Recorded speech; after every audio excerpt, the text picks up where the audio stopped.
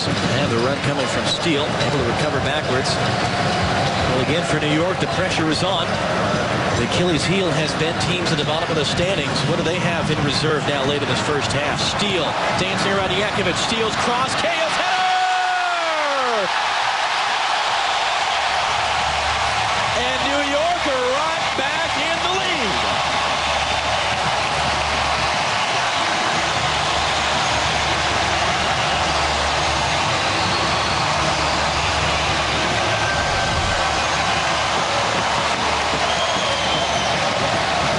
Fantastic delivery here, and if there's one man you want on the end of a cross, it's Tim Cahill. For his height, possibly one of the best headers of the ball I've ever seen. I played against Tim Cahill when he was his Millwall days, and he is a tremendous header of the football. Yesterday I watched him train for about 20 minutes at the end just on this type of situation, players crossing in and him finishing with his head.